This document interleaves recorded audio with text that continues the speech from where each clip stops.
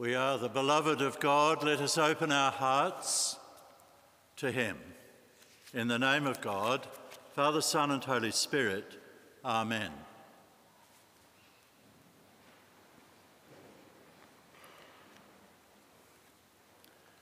On this feast of Corpus Christi, it's perhaps good to ask, what is it that our Lord is up to when he calls us to the Eucharist with him? And there is one thing that we're all agreed about, regardless of our ecclesiastical tradition. That is that it is Jesus who calls us here. It is Jesus who took the bread, broke it, gave thanks and shared it, and said, "Do this to remember me." At that great covenant meal about which we've just heard, the Last Supper, Jesus tells us to do Eucharist. But we need to remember that the Last Supper itself was not a Eucharist. If we get this wrong, we very easily end up with some kind of memorial service for dead Jesus. In the Scriptures, the Eucharist only happens as part of the unfolding of the resurrection, as part of the revelation of the risen Christ. The Eucharist is an Easter appearance of the risen Lord. And the Eucharist is only ever presided over by the risen Lord. And so, the Eucharist, sisters and brothers, is how Jesus does Easter with us. During the Easter season, just concluded, you'll remember that we rehearsed the many ways that people experienced the risen Lord. There's a story, for example, about the risen Lord walking with two disciples on the road to Emmaus. They didn't recognize the Lord, even though they were talking all the way and their hearts were burning within them. What a story. They didn't recognize him until he made himself known in the breaking of the bread. And then he came to share breakfast with the fishermen disciples at their lakeside campfire. Once again, they saw who Jesus was in this act of eating and breaking and thanking and sharing. And it didn't take long before the church realised that Jesus' habit of sharing food with people has become a thing, an ongoing thing, a sign of the risen Christ. As the first Christians learned to live into the Easter experience, the gospel experiences of Jesus in his risen, as the risen Lord, are always a bit ambiguous. You remember, you can walk all the way to Emmaus without recognising him. Or if you're Mary Magdalene, you can think he's the gardener. Or if you're Thomas, you can meet him in an upper room and still be not quite sure. Jesus' risen presence is just like that. And it's like that in the Eucharist. In the Eucharist, Jesus makes Easter happen for us. The risen Lord makes himself present to take and thank, break and share bread with us. Once those early Christians kind of got it about the Eucharist, the penny also dropped that of course the risen Lord was going to turn up at a mealtime. It's famously said that Jesus was crucified because of the people he sat down to eat with. And the Gospels record how Jesus stepped over those boundaries of ritual purity or racial or religious prejudice. He always sat down to eat with the wrong people, eating in that culture being a seriously intimate social interaction. But Jesus' good news from God was imaged by him as an open table at which all are welcome and where the distinctions of gender and culture, religion and hierarchy are abolished. The first last, the last first, and so on. The outsiders have become the insiders. The insiders, sadly, have walked out. But God's hospitality is imaged as an open table in which there's plenty for everyone. Everyone will be fed, as the gospel miracle stories explain. Everyone will be stuffed full of the good things of God.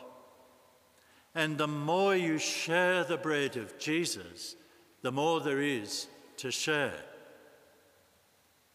The feeding of multitudes is possible because this bread is bread from heaven, Jesus says, the bread of life. And this bread is the risen Lord himself. So we've followed the thread of some of what Jesus might be up to when he calls us here. He's calling us to a table where everyone's welcome. Everyone's honoured, everyone has a voice.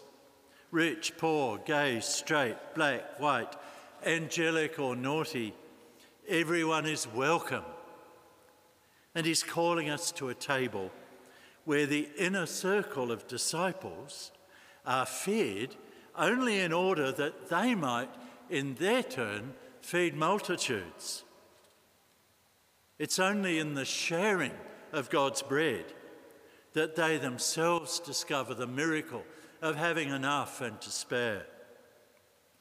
It's only in being outward facing towards the social other that we discover who we are in the heart of God's banquet, and to discover that this banquet images the way God wants the whole world to be.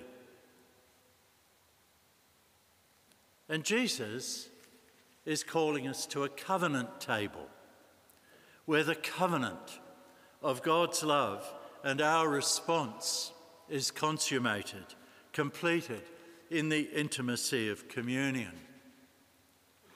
In communion, the bread of life, the food of heaven, transforms us into itself as we become bread for the hungry world, as we become life in the world, life givers.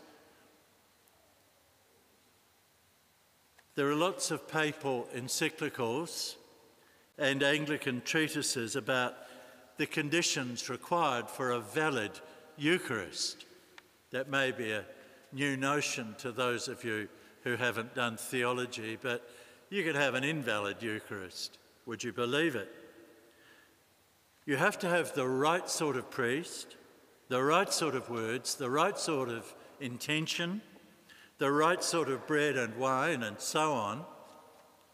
There are whole books about it. But I think for Jesus, a valid Eucharist is one where you have the right sort of guests, who are, of course, the wrong sort. And for Jesus, I think a valid Eucharist is one where the disciples are gathered to be fed in order to go feed someone else. Only then is this meal truly part of the covenant we have with God, a meal that's truly a holy communion.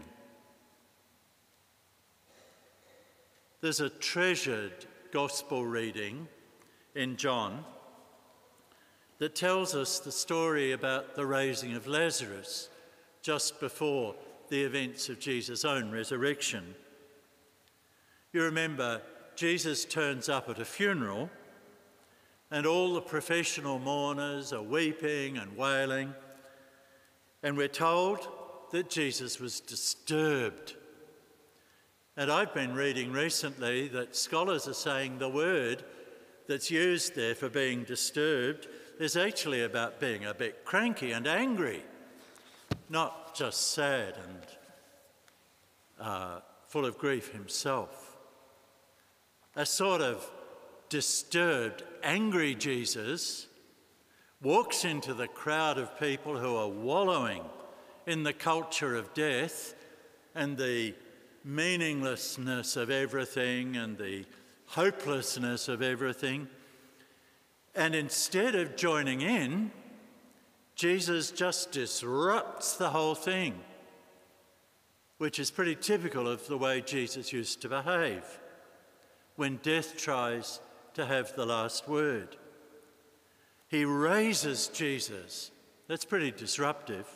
Raises Lazarus. He says, "I am the resurrection and the life."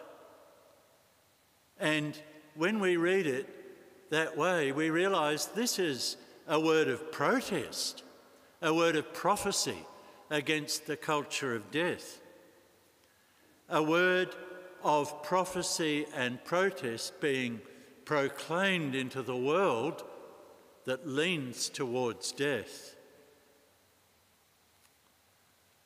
At every funeral, as at the grave of Lazarus, the priest stands in the shoes of Jesus to say, "Enough already. I am the resurrection and the life." And in the Eucharist, perhaps we're standing together in the shoes of Jesus. Or should we say, Jesus is standing in our shoes to disrupt the culture around us, the culture of death and murder and destruction and vengeance, the dark side. And that Jesus is standing in our shoes to make that declaration and prophecy against it. "I am the resurrection and the life," says the Lord. So the Eucharist is where Jesus does Easter with us and for us, truly present in that ambiguous, mysterious way. And as it was for the first disciples, he'll be disruptive, but he'll also be beautiful.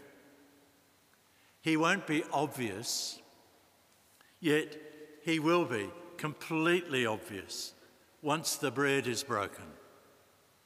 Let's move on now to break the bread of God.